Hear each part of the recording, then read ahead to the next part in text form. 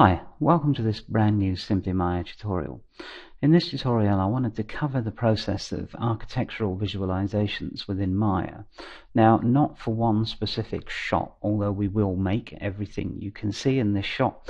What I actually wanted to do was create a tutorial that went through the process from start to finish to allow you to create pretty much any type of interior architectural visualization.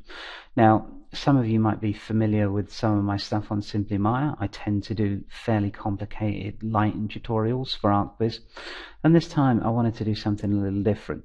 So using this scene as sort of a platform to get us a few pieces of furniture to build, I wanted to take a look at things that often get overlooked. Stuff like skirting board, chair rails, picture rails, coving, wooden paneling for the walls, how to make door frames, and how to make this so they can be used in scene over and over again. So how to kind of build up an architectural visualization library. We then built 3 or 4 pieces of furniture, and I'll just show you one of those that we built now. So if I just flick my view here, you can see we built this little bedside cabinet. And I wanted to make furniture that looked solid. So this render is just a simple ambient occlusion render, and if I spin around it, you'll see it looks a very solid piece of furniture. Now, I used as many different techniques as possible with all of the furniture. So the top, for instance, was built with NURBS and then converted to polys. There's some little tricks to make these dressing elements here. Again, we've used some different techniques to get in curves at the bottom here. You'll see that we've paid particular attention to detail on the legs. They're all cut in nicely. They have lips where the little magazine tray in this case sits.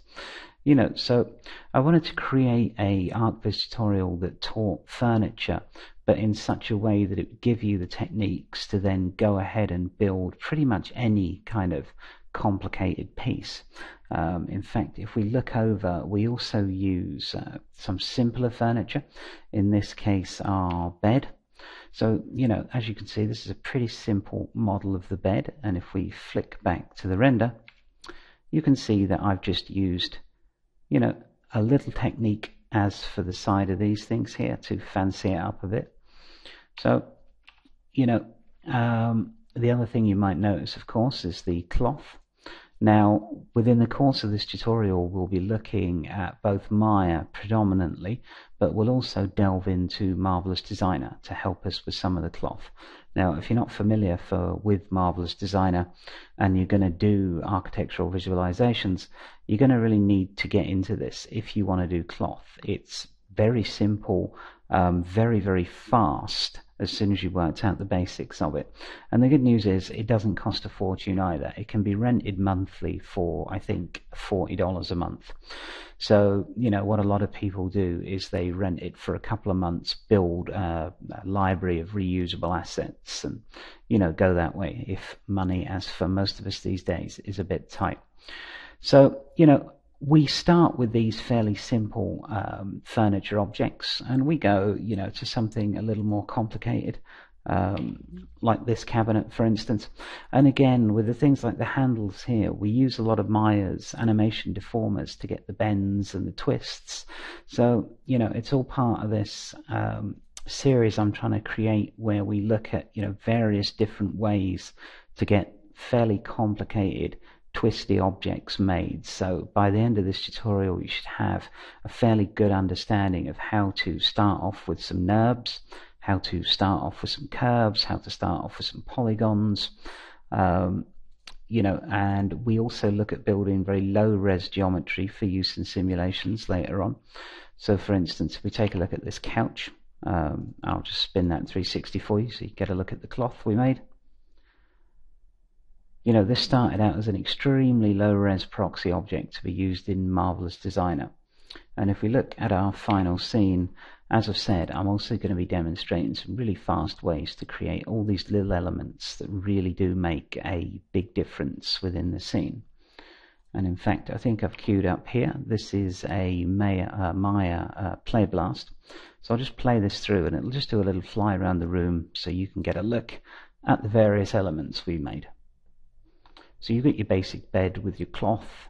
You can see the geometry on all our objects is nice. and everything in here we actually build during the tutorial, both the cloth and all the tables, the dressers, the bedside tables, the bed, the door frames. I mean, everything you can see in here we actually get around to building. So by the time you finish this tutorial, you should be able to just basically create any ArcViz interior that you want. Now, I'm going to call this tutorial Volumes 1 and 2 because it deals with both Maya and Marvelous Designer. Volume 3 will deal with UV layout for hard surface modeling and should be out next week. Volume 4 will deal with rendering in Mental Ray, textures and materials. There'll also be companion volumes for that, which will be rendering in V-Ray and rendering in Maxwell. So we really wanted to cover the basis as far as ArcViz was concerned. So this is a deviation from my normal style of tutorial, which would be dynamics or lighting. And I really wanted to take something and put it together from start to finish. So I really hope you join me for this one, and if you've got any questions, you can just give me a shout in the forum. My name's Dave. Thanks very much for watching.